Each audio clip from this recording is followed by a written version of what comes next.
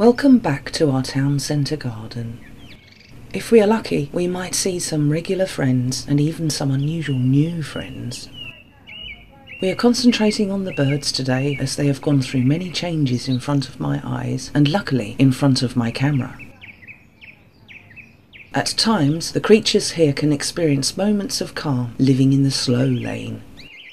They should make the most of these moments of peace because at any time things can change very quickly around here. A robin juvenile, out with their parent, is now brave enough to explore the neighbourhood, and today's lessons are being taught in my garden.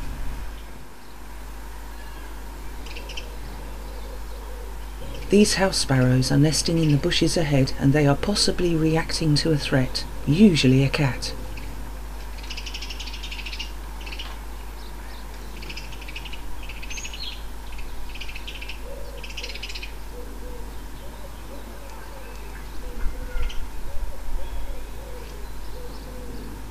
There is honeysuckle surrounding their home, making their stay very fragrant.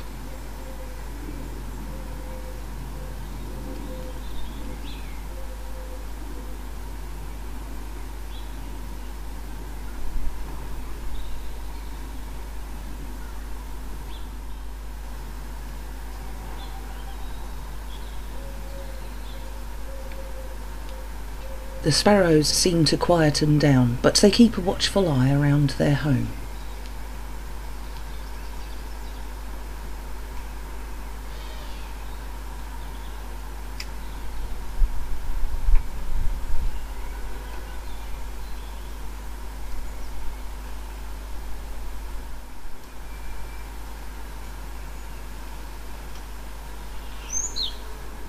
The dunnock is now a frequent visitor to the area and this year is actually feeding on my bird table, so for the first time I am able to capture good images of these excellent little birds.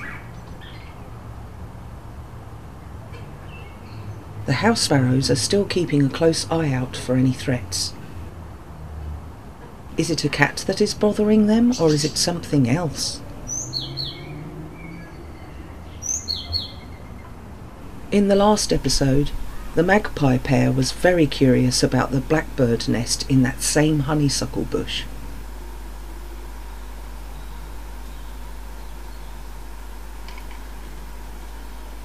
When birds look up like that, it is because they are nervous about being attacked from the sky, so I assume the magpies could still be lurking around.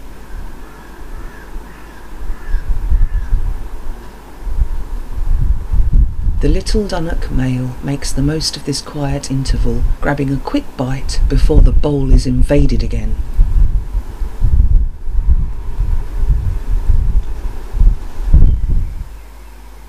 Meanwhile, the sparrows are still keeping their vigilant watch over the area. They stay like this for half an hour.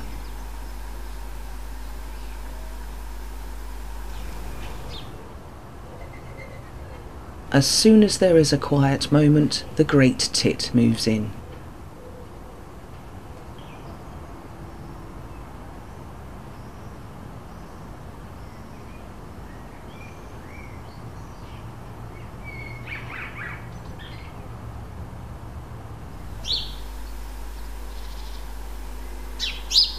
The very recognisable sound of the house sparrow.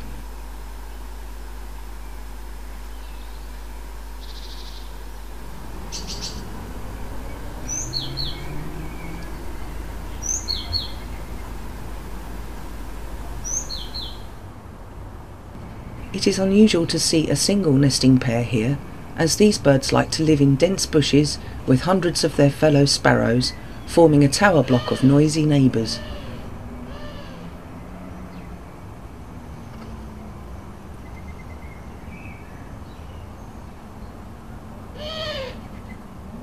I nicknamed this great tit Butch. He really liked the new bird feeder I added to the garden, and after that he became a frequent and rather aggressive visitor. He is usually accompanied by the smaller blue tits, but today this little fellow is owning the bird table.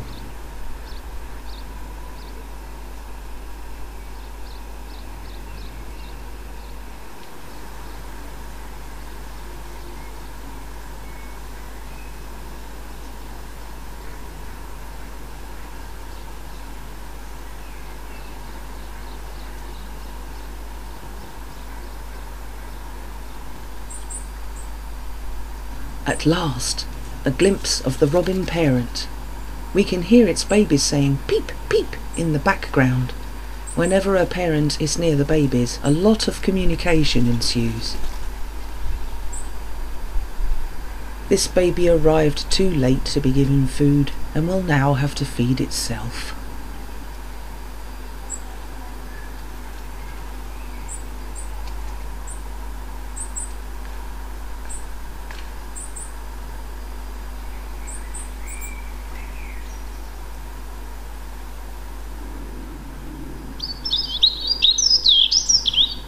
The blackbirds often sit in the shadows to sometimes rest or to sing.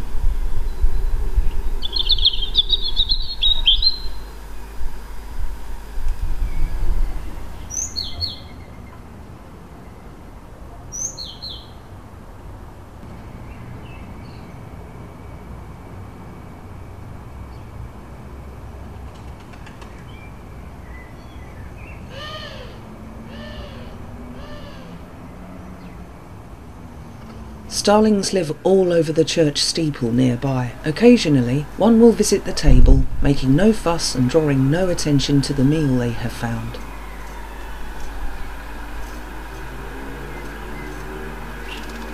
Other times, starlings will descend upon my garden in great flocks, and the noise can be incredible.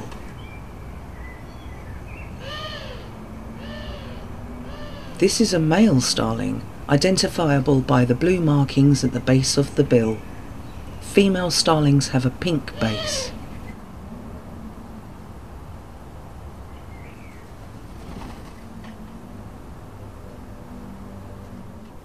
If a starling is alone, other birds, like this wood pigeon, have a chance to share the feast.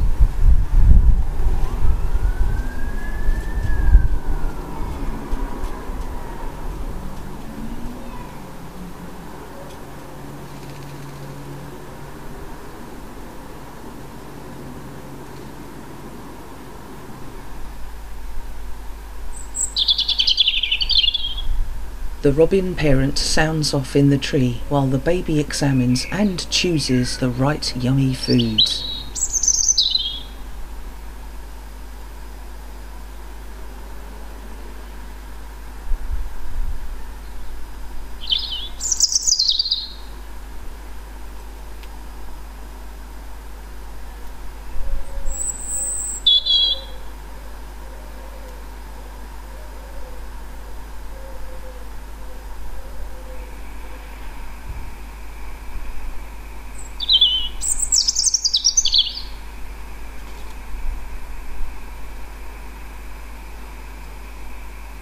There are perils lurking around this garden. Predators who make themselves known regularly.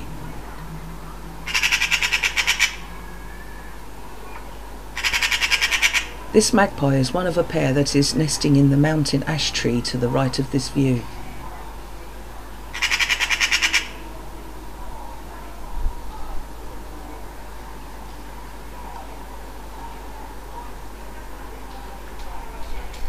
The magpies knock on nearby objects loudly with their beaks. I think this is an additional noise that they can use in their arsenal of warning sounds. Sudden loud noises make creatures jump and they may leave the area. This baby robin has a lot to learn about the dangers of other birds.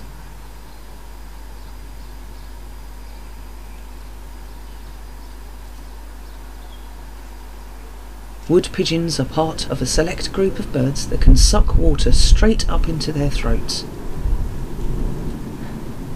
All other birds capture water in their beaks and toss their heads back to allow the fluid to trickle down into their stomachs.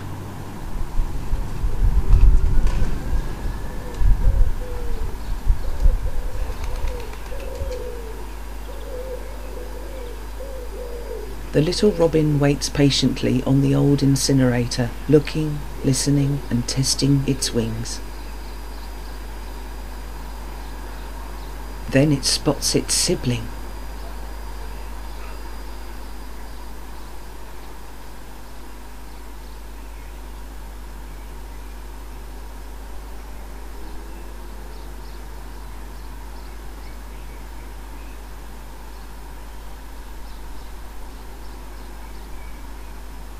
The little robin investigates the remnants of the food and discarded seed husks, which teaches it all about good and bad choices. Choose quickly, or you may not have time for a meal.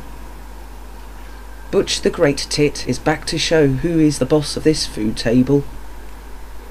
And the little robin is back to the old incinerator to wait for Butch to leave.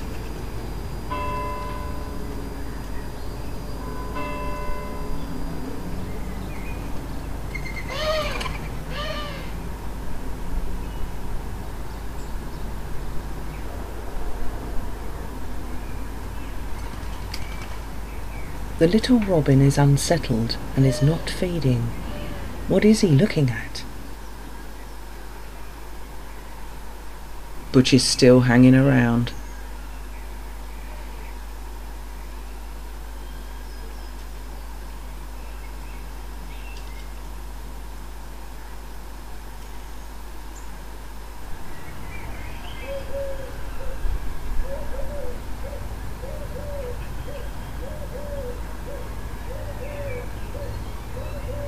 Don't fall off the feeder now you have it to yourself.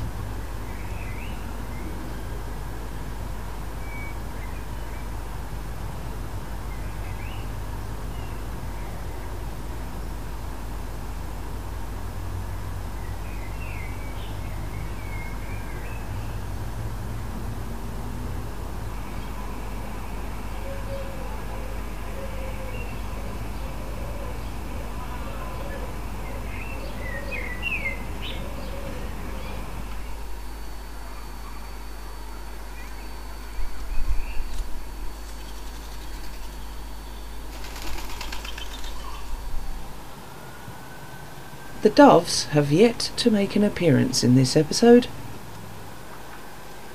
There is a lot of competition for food in the garden this year, so around the house on many roofs is a queue of hungry birds waiting for a space to open up.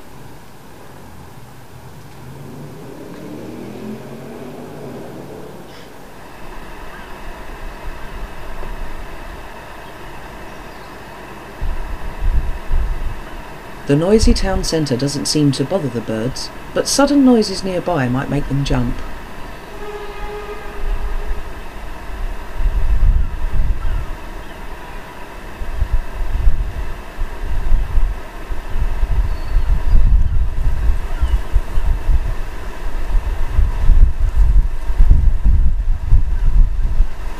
Back to checking and testing the scraps in the food bowl.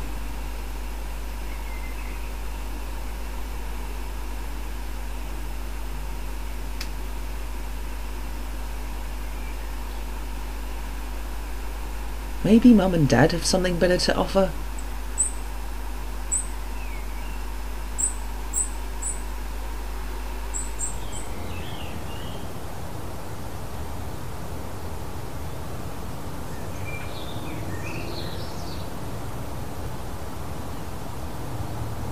With long legs built perfectly for hopping, the little robin practices moving on the water bowl.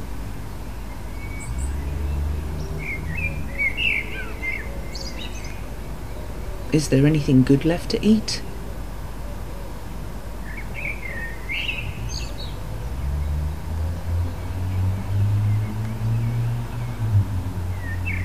Using their wings for balance and testing their agility, young robins need fast reflexes in order to avoid swift attacks, which could come from anywhere around them.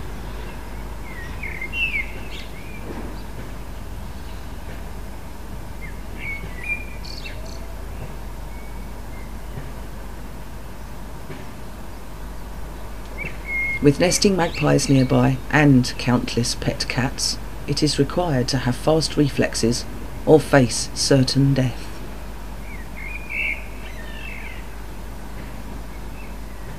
The magpies are busy concentrating today on a certain part of the tall mountain ash tree. A quiet churring sound can be heard from the babies as the parent approaches.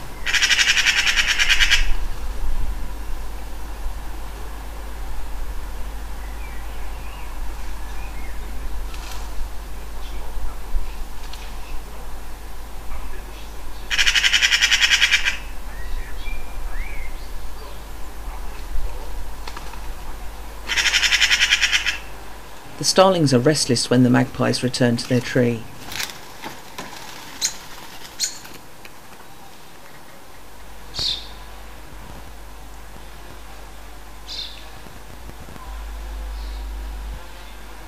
The magpies do not tolerate the starlings and see them off aggressively.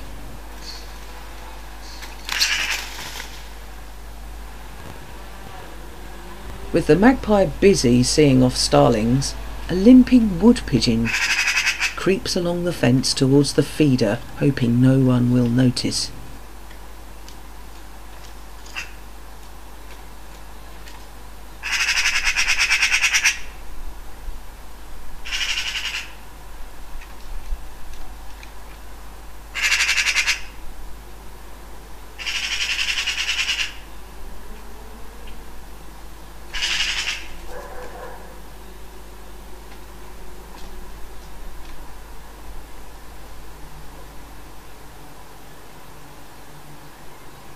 He tentatively hops onto the feeder,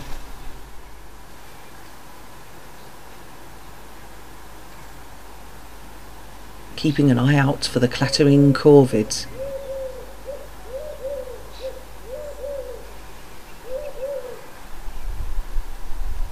Have the magpies gone?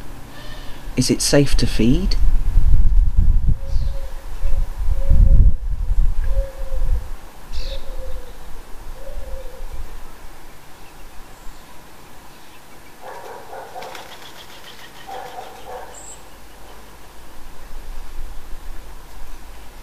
The bird table can be overrun, and sometimes everyone can get a little testy.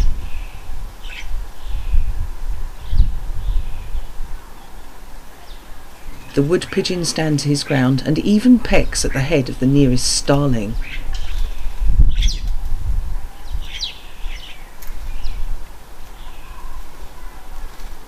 As fearless as ever, the starlings take over completely.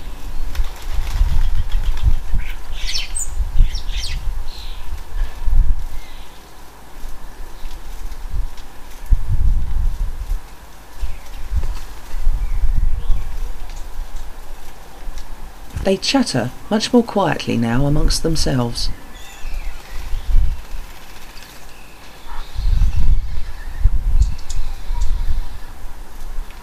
The magpie's return has caused the feeder to empty in a flash of wings and feathers.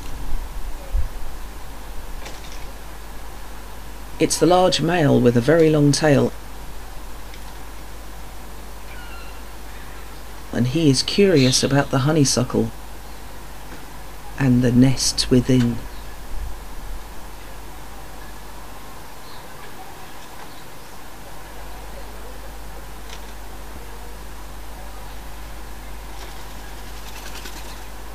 A cat quietly slips through the space unnoticed this time.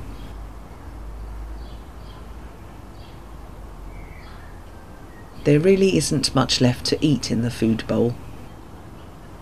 The little robin throws many husks away as it sorts through the confusing shapes.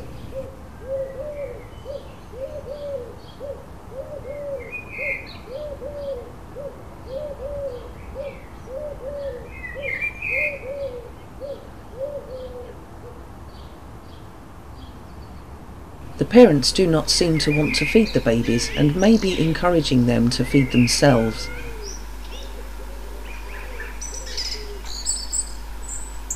But baby always peeps to get their attention, just in case there is free grub.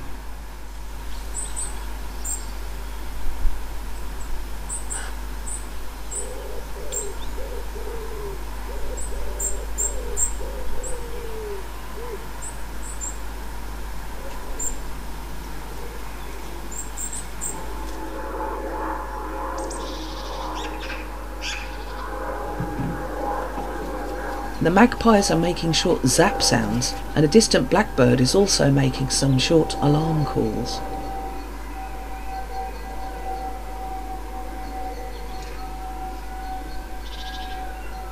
The little robin glances around nervously and snatches quick bites, making its parents very proud.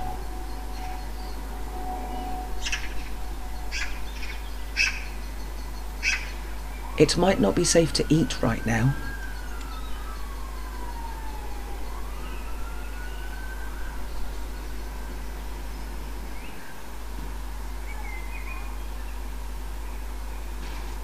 When a bird sits very still, it may be because they fear attack from something nearby, or they need to burp.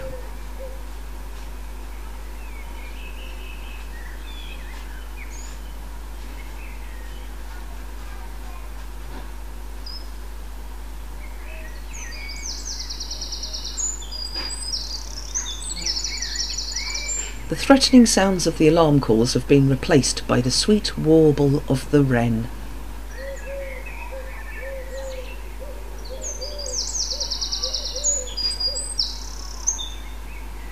The little robin is still cautious about settling down to eat.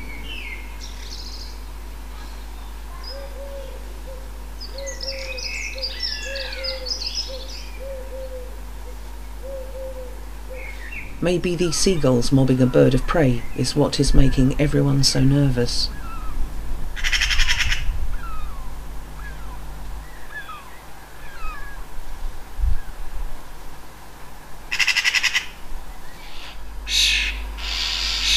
The starlings are protesting about the patrolling magpie who is guarding the bird feeder.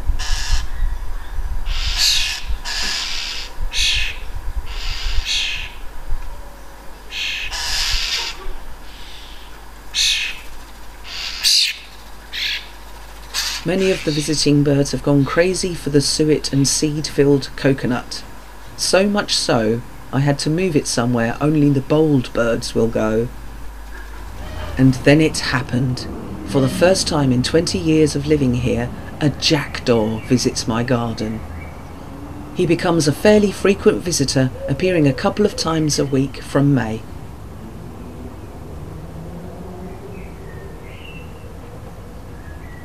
Jackdaws are in the same family of corvids as magpies, crows, jays, and ravens.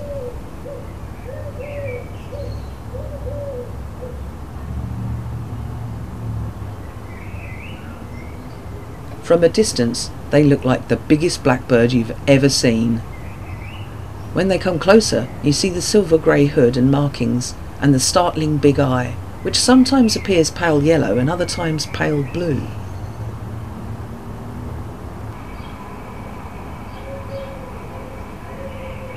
This jackdaw is lucky the magpies aren't home.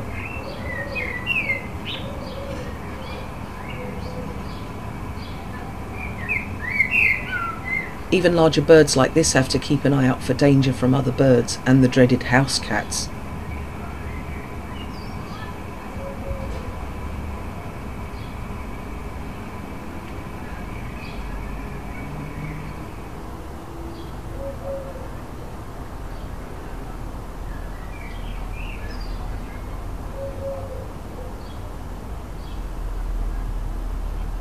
As the jackdaw turns, we can see the iridescence on his wings, similar to its cousins.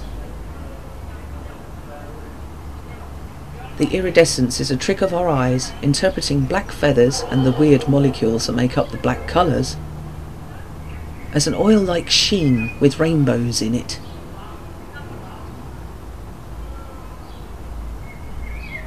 This is not oil though, it's just a trick of the light.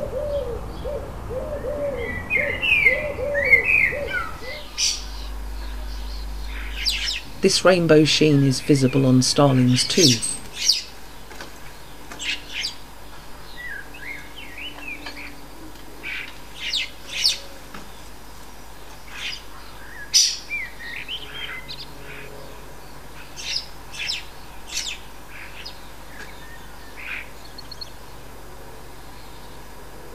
It's interesting to watch their body language, the way that they use their wings to instruct others around them.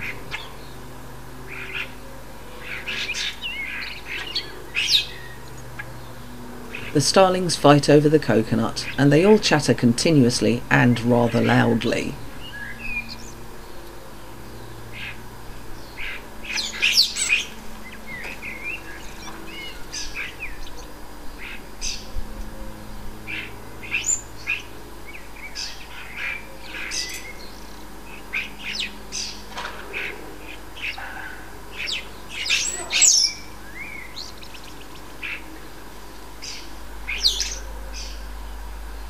They also use their wings for balance.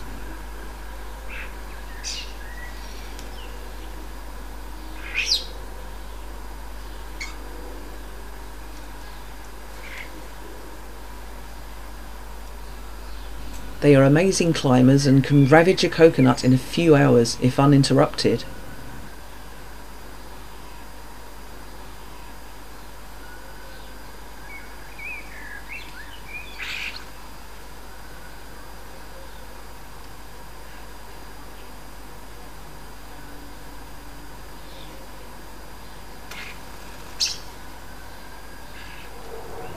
A young blue tit inspects the scene.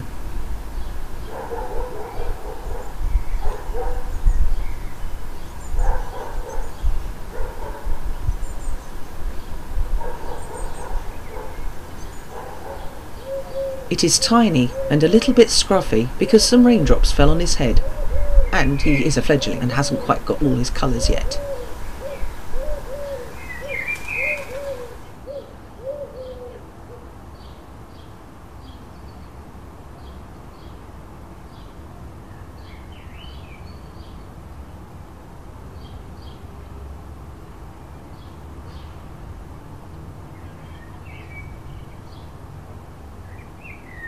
It's nervous and reluctant to fly into a safe spot to eat its lovely mouthful.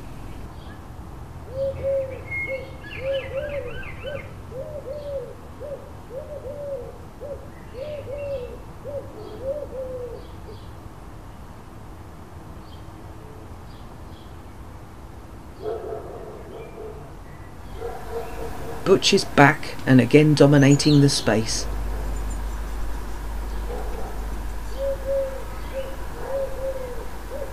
He spends a long time just chowing down. This behaviour is quite unlike all the other great tits I have seen. They nearly always snatch a large bite and take it to the safety of the bushes to eat.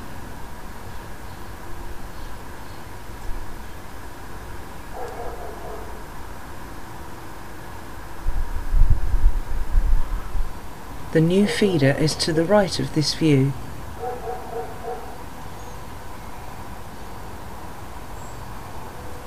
I suspect this is the reason that Butch has become such a frequent visitor to my garden. The coconut is also something Butch enjoys, if he's not just chowing down in the bowl like always. But he's not that willing to share.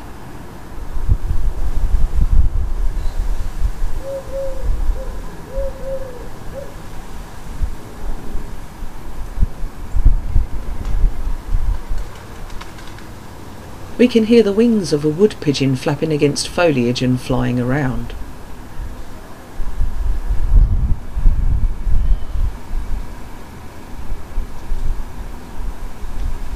Something starts making him nervous.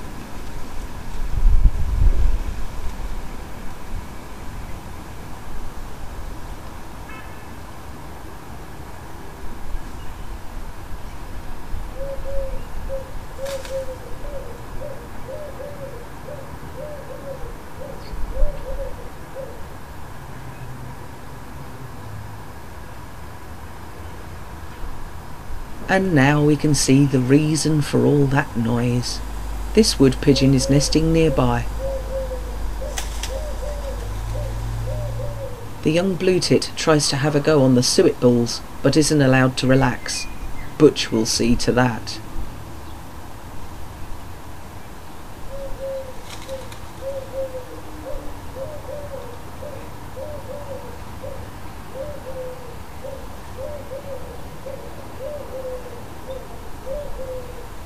It's only when you see the fledgling next to the adult that you can actually see how tiny it is. It's out of luck. The parent leaves it to fend for itself. This is excellent training for a young bird.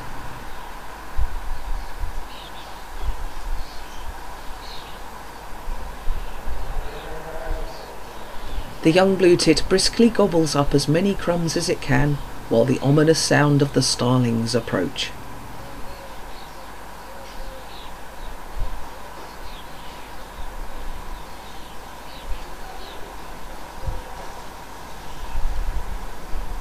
This inexperienced little fellow is risking a lot spending so much time out in the open like this.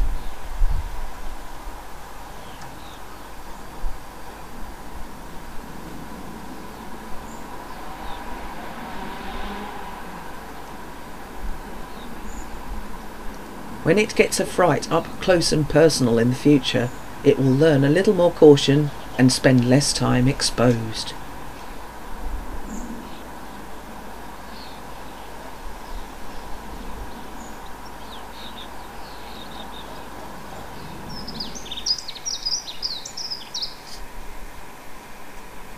The bright and cheery song of the dunnock fills our ears. It always impresses me that even though they are small, their songs can be very loud.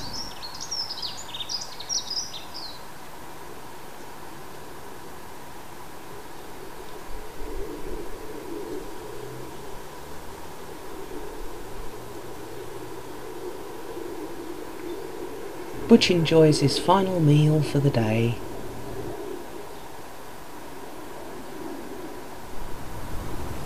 And there we must end the episode. It has been interesting to see the different changes in the garden as different birds seem to dominate the space. It's not hard to find a story, because the birds are writing it for themselves, right in front of our eyes. We just have to remember how to see. Until next time, thanks for watching.